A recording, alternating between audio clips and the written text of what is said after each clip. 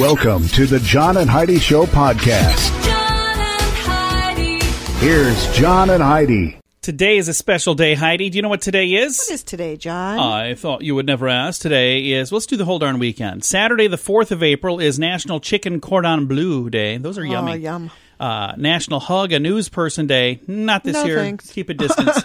Jeep Day, 4, so it's 4x4 Day. It's also National School Librarian Day, National Vitamin C Day. Everybody should celebrate that this year.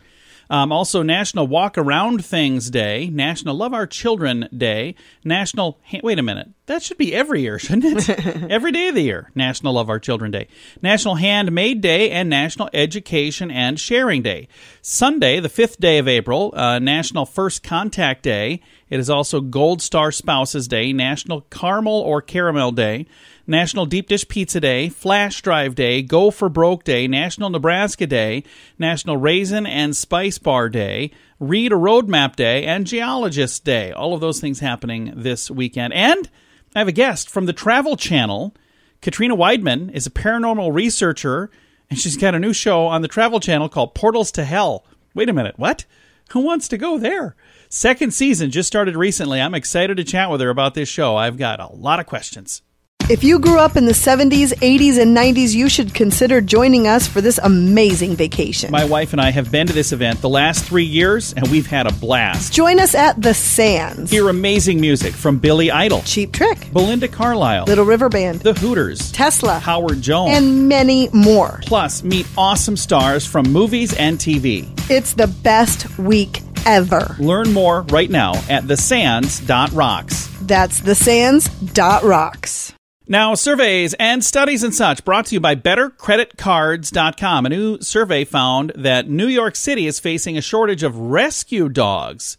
People have been adopting them like crazy during the lockdown, so that's good. Mm-hmm. So, people are rescuing dogs that need help, so that's awesome. Shortage of rescue dogs. I wouldn't say that's a shortage. I mean, that's a good thing. Yeah, I think so, too. So it's not like saying we need more rescue dogs. No, I don't think anyone's saying they need more, but they're just saying that people are wanting to rescue dogs, and they're like, we're all out, which is a nice thing. It's a very good study today, or survey, from surveys and studies and such, brought to you by BetterCreditCards.com. Not all credit cards are created equally. Some cards have higher rates, some have annual fees, some are just not very good. Often people will sign up for these because that's all they qualify for. But if you've done that, it may be time to get a better credit card. Over time, your situation can change. Then you could qualify for a better credit card, one that offers you a better rate, or one that offers miles, points, cash back, or whatever is the best fit for you. Check it out for free at BetterCreditCards.com. That's BetterCreditCards.com. This is your Brain on Drugs, brought to you by Time4Rehab.com. According to the Jefferson County Sheriff's Department in Arkansas, Stephen Glover is facing charges after attempting to smuggle drugs and paraphernalia into the W.C. Dub Brazil Detention Center. So he's trying to take drugs to jail. Okay. Conducting a surveillance of the outer perimeter, they observed Glover approaching a gate, attempting to cut the gate. So he was trying to break into jail. They approached him. Weird. He attempted to flee, but as soon as he was apprehended, they recovered several vacuum-sealed bags of tobacco and other big packages of bugler tobacco, rolling papers, 3 cell phones, 5 ecstasy pills. He's charged with attempted furnishing of prohibited articles, fleeing instrument of crime, and possession of controlled substances with a purpose to deliver ecstasy. Okay. Easy for me to say. All of that stuff is a bad idea. But that is what happens when your brain is on drugs. John and Heidi. Now, big screen, little screen, brought to you by ChannelSurferTV.com. I've seen more and more stuff like this. Tracy Anderson, she's the personal trainer who's worked with Madonna and Gwyneth Paltrow. She's now live streaming her own workouts on Zoom during lockdown. So if you're saying, hey, you know what? While we're trying to flatten this curve, I need somebody to help me flatten my curves. Well, she might be just the one to help. Again, Tracy Anderson. I've got a link to her video or her page that has the story all about it. And she works with Madonna, Gwyneth Paltrow, a bunch of other people. That's in the show notes for today. And Savannah Guthrie made it back to the Today Show this last week after self-quarantining at home for 2 weeks. So, do you suppose when she got back, everybody's like, oh, hey, I want to give you a hug? No, never mind. You stay back. So was she sick? That's why she self-quarantined, or she just wanted to stay home? No, I believe she was ill, so she self-quarantined. So, Okay. That's going to do it for Big Screen, Little Screen, brought to you by ChannelSurferTV.com.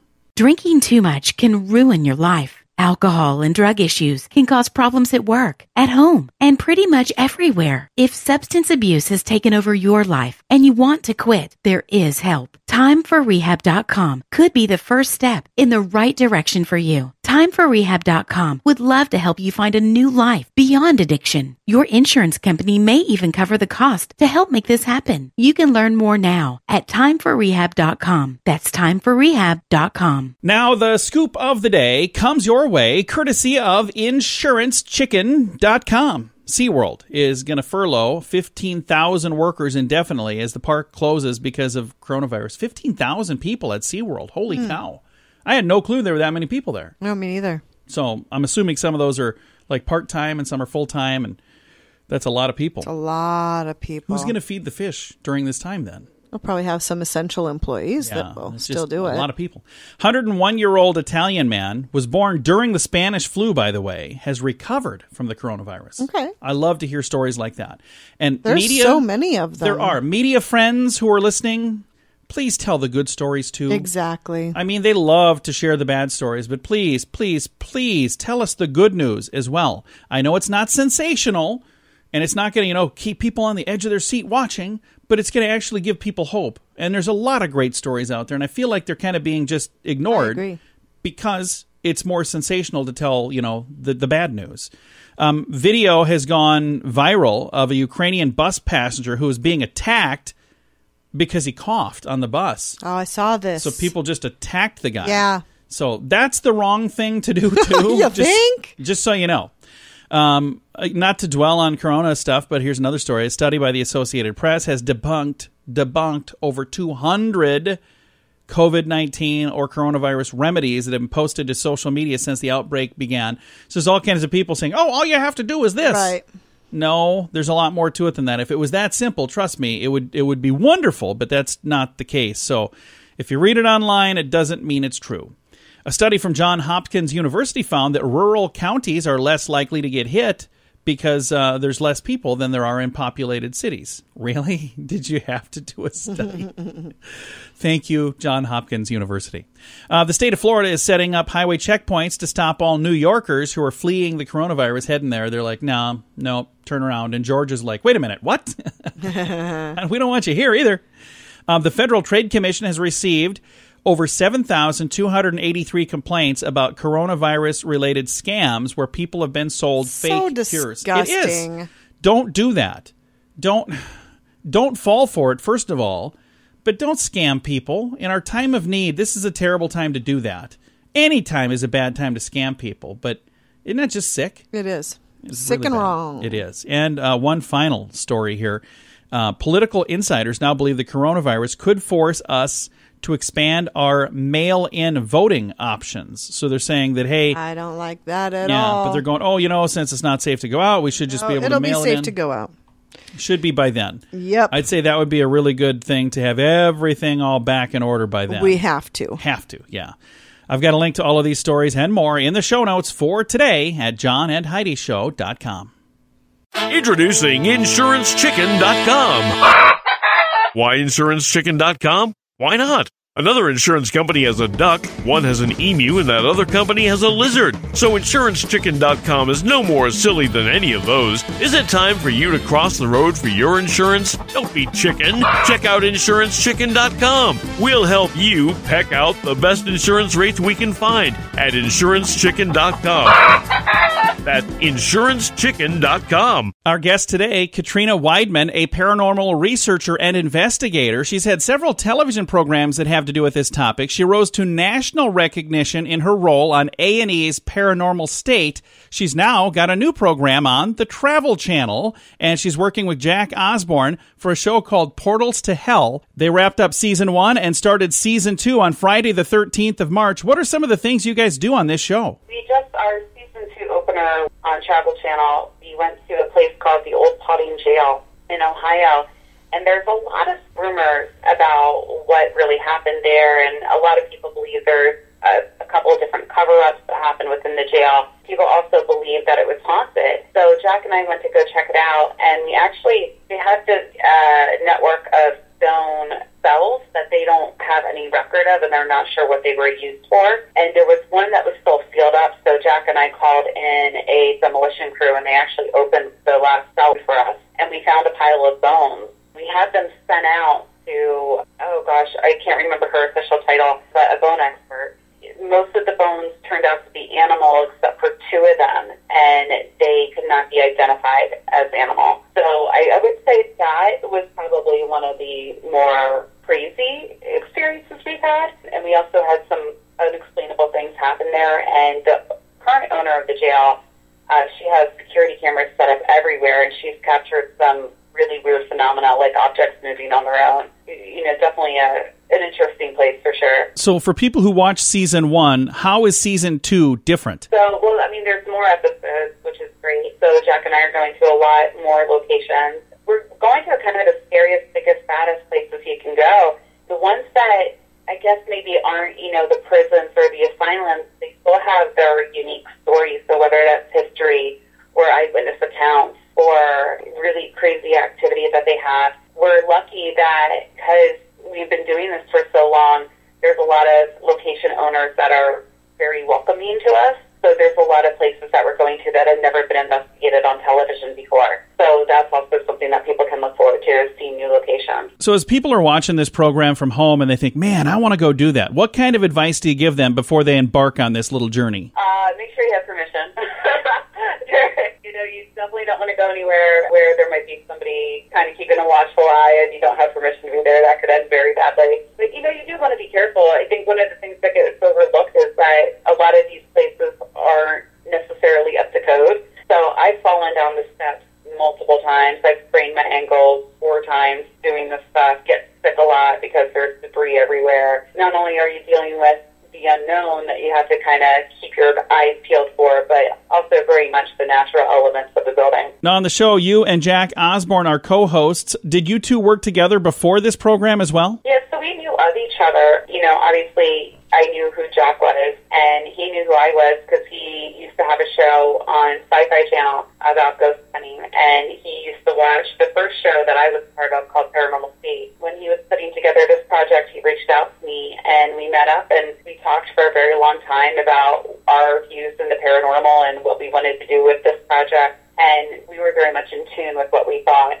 And so it was really just a natural progression to work with each other. So that's kind of how it all happened. So for this program, are there some places you'd like to explore that you're not able to get into? Some of the locations, though, you run into red tape with them. So, like some of the older prisons or asylums, they're still owned by the town or the state. A couple hoops you have to jump through to try to get into buildings like that. There's other buildings that they don't want associations with the paranormal just yet. They're still kind of leery of that. There's still a stigma around that word. So there's certain locations in America, but I think, Europe would be amazing, and the UK. I spent some time investigating over in the UK and had phenomenal experiences. And it's funny, they're much more open in general to talking about the paranormal than I think Americans are.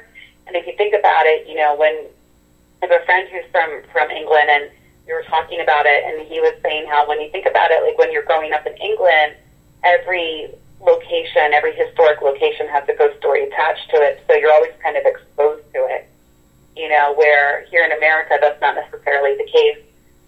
So I would love to go back over there and explore some of their castle. That does sound like fun. Well, thanks for taking the time to chat with us, and you be safe out there. Yeah, thank you. You too. Katrina Weidman, the program is on Travel Channel. It's called Portals to Hell. Season 2 is on now. Thanks for listening to The John and Heidi Show. If you grew up in the 70s, 80s, and 90s, you should consider joining us for this amazing vacation. My wife and I have been to this event the last 3 years, and we've had a blast. Join us at The Sands. Hear amazing music from Billy Idol, Cheap Trick, Belinda Carlisle, Little River Band, The Hooters, Tesla, Howard Jones, and many more. Plus, meet awesome stars from movies and TV. It's the best week ever. Learn more right now at thesands.rocks. That's thesands.rocks. Fun fact for you, Heidi. What's that, John? This is a cool story. One man survived 2 atomic bombs. I've talked about him before. Tsutomu Yamaguchi survived 2 different attacks in Japan. Oh, yeah, we did talk about during this World guy. War II. August 6th, 1945, he saw the first atomic bomb dropped. Miraculously, he survived, burns across his face and arms, made it home from Hiroshima to Nagasaki. 3 days later, he was just in the middle of telling everybody what had happened. Yeah. Another bomb dropped, flattened his home because his family was out finding ointments to treat his burns. They were all safe. They were in a tunnel, and miraculously, they all survived as well. Nice. So this guy survived 2. So there you go. Lucky fella. I would say so. Thanks for listening to the John and Heidi Show. This is today's fun fact. Not all credit cards are created equally. Some cards have higher rates, some have annual fees, some are just not very good. Often people will sign up for these because that's all they qualify for. But if you've done that, it may be time to get a better credit card. Over time, your situation can change. Then you could qualify for a better credit card, one that offers you a better rate, or one that offers miles, points, cash back, or whatever is the best fit for you. Check it out for free at bettercreditcards.com. That's bettercreditcards.com. Now, a news headline from somewhere in this world, Dateline Vietnam. Could be a first for us. Have we had a Vietnam I don't story? think so. A Vietnamese airline is promising to pay customers $8,000 if they catch coronavirus during a flight. I think we should go on a trip to Vietnam. I am not going to Vietnam. No, but what they're doing, I think that's a cool thing. They're saying, hey, it's safe to travel. We're doing everything we need to do to make sure it's safe to travel. And if you travel with us and catch the coronavirus, we're going to give you $8,000. So there are some people who are like, okay, I'll go then. $8,000 won't even cover the price of your funeral. Well, you never know. It could. Depends. My funeral, I don't need anything extravagant. Just throw me in a shoebox or something. I'm good. Maybe cremate me first. I was going to say. Otherwise, I wouldn't fit in a shoebox. This has been a news headline from somewhere in this world. Drinking too much can ruin your life. Alcohol and drug issues can cause problems at work, at home, and pretty much everywhere. If substance abuse has taken over your life and you want to quit, there is help. TimeForRehab.com could be the first step in the right direction for you. TimeForRehab.com would love to help you find a new life beyond addiction. Your insurance company may even cover the cost to help make this happen. You can learn more now at TimeForRehab.com. That's TimeForRehab.com. Now some weird news brought to you by WeirdGiftOfTheDay.com. A New Jersey couple has been arrested for allegedly stealing 6 golden retriever puppies worth about $5,000. 41-year-old Jennifer Goldthwait and 20-year-old Christopher Gordon busted at a dog breeder in Pennsylvania, told police they were trying to enter his property and steal his French bulldog puppies that were for sale. Responding officers found Goldthwait in a car outside the breeder's home. Gordon was walking up to the vehicle. A man who called the police identified the pair as people who took a look at the young pooches earlier in the day. Then they came back. Officers spotted a box inside the car with 6 golden retriever puppies.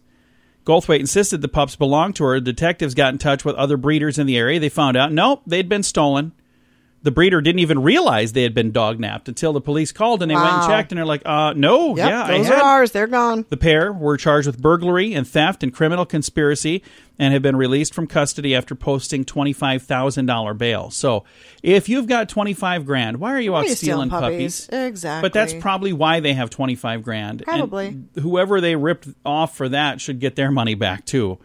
Wow, what a weird story. It's why it's today's Weird News. John and Heidi. Now your moment of duh, brought to you by InsuranceChicken.com. A 23-year-old Texas man arrested for lying about testing positive for the new coronavirus. He told investigators he did it as a social experiment. See, he was trying to get himself out of trouble here. Michael Lane Brandon of Woodville, East Texas, was charged with false alarm or report, a Class A misdemeanor. Tyler District Attorney Lucas Babin said he intentionally posted on Facebook that he had tested positive for COVID-19. Sadly, that caused a panic and it tied up phone lines at the hospital in that community. He told investigators that he made the post as a, quote, social experiment to make the point that not everything one reads online can be believed. Oh, my gosh. Yeah, sure. I'm sure that's what you were doing. District Attorney posted earlier in the week that anything like this could be a criminal offense. So I don't know exactly what's going to happen there, but he's in a whole mess of trouble. So maybe don't do that. Kathy Griffin. I mean, what was his name again? Didn't she do the same thing? Pretty much. She did something almost identical to that. But this guy, again, Lucas. No, Lucas was the gentleman. Michael Lane Braden. That's who it was. He's our moment of duh. Introducing InsuranceChicken.com. Why InsuranceChicken.com? Why not? Another insurance company has a duck, one has an emu, and that other company has a lizard. So InsuranceChicken.com is no more silly than any of those. Is it time for you to cross the road for your insurance? Don't be chicken. Check out InsuranceChicken.com. We'll help you peck out the best insurance rates we can find at InsuranceChicken.com. That's InsuranceChicken.com. Time now for fake news or Florida. At this point in the program, I read a little story, a little headline, and then my beautiful bride Heidi has to guess, is this a true story from the great state of Florida, or is it hashtag fake news, made up just to trick you and amuse me? All righty. Heidi, tell me, fake news or Florida? Walmart manager in Florida was arrested for shoplifting $25,000 worth of Spam over the course of 5 years after security uncovered an elaborate smuggling operation. Fake news or Florida? Fake news. That is fake news. That was a lot of stuff. That was a lot. And who's going to steal that much Spam? Oh, our son. I could see if I probably would have said it. Florida if you would have said something like, high-end steaks or something like that. Yeah, but no, this was Spam. There was a story about a lady who got arrested for stealing ham. She worked in a deli, and when they would slice the ham, she would just eat a piece she would from take time a piece to time. of ham every once in a while to make sure that it was okay or whatever. Or no, just because she wanted to munch on it. It was $6,000 worth of ham over years. I'm sure it was not, but that's fine. So yeah, this I didn't make this up, but it is fake news. Thanks for listening to the John and Heidi Show. John and Heidi. This portion of the John and Heidi Show is brought to you by the John and Heidi Show. That sounds kind of funny, but it's true. Go to your local radio station and ask them to start carrying the John and Heidi Show. Here's the best part. They can carry the show for free. They play a couple commercials, but it doesn't cost them anything every month. So if you know a radio station that could use a little bit of help, send them our way. Send them to johnandheidishow.com. Again, johnandheidishow.com. We would love to do a radio program in your community. Then you could listen to the podcast and listen to us on the radio. John and Heidi. We always like to wrap things up around here with good news. I think this is good news. Comes your way courtesy of BetterCreditCards.com. And there are some people right now, again, during the darkest times, the stars will shine the brightest. And there's some awesome stars out there who are shining bright. And I want to say, before I even read this story, there are a ton of stars that we don't know about. Mm-hmm. Because so many people just do something good and nobody posts about it because they don't put out press releases. They didn't do, a press conference, any of that stuff. So again, not to diminish what I'm going to talk about here, but I do want to make sure I say thank you to the people who are checking on their neighbors. Thank you to the people who are doing all kinds of good things and not getting any exposure at all in the media. But I also want to say thank you to former Governor Arnold Schwarzenegger. He personally delivered a cargo of 50,000 masks to doctors in hospitals in Los Angeles. And there's a picture of him holding this box full of masks, and he's got one of the masks on as he's delivering. And there's pictures here from all these different companies that help support these and supply these. And it says, supporters of the Frontline Responders Fund, it was done through GoFundMe, help raise money for desperately needed equipment during the COVID-19 crisis. Doctors, nurses, and hospital staff are the real action heroes, Arnold Schwarzenegger says. He says, I just play one in movies. We have an opportunity and a responsibility to provide them with the personal protective equipment right now to keep them safe as they fight this virus. So he said, when I heard about this plan, I said it was a no-brainer. So he helped raise, it says the cause has raised over $5 million to date, including $1 million directly from Arnold Schwarzenegger. Last week's fundraiser, there were 60,000 surgical masks, 34,000 gloves, 2,000 surgical gowns, 50 thermometers. All that went to San Francisco's Department of Public Health. So they're helping all kinds of people in their state there. I think that's really cool. That is cool. People helping people. And I had somebody just ask the other day, they said on Facebook, a friend of mine said, anybody have any positive news that came out of this? And I chimed in right away and I said, yeah, you get to see how many stories. Awesome people there are out there. And everybody else was saying, silly things, but I was like, no, I'm going to be serious for a minute here. I'm not going to be silly. I'm so proud of the people who went above and beyond and again, hats off to you if you're doing that. Time to say goodbye, Heidi. Goodbye, Heidi. Goodbye, everybody. Have a great weekend. What's left of it. We appreciate you joining us right here on The John and Heidi Show.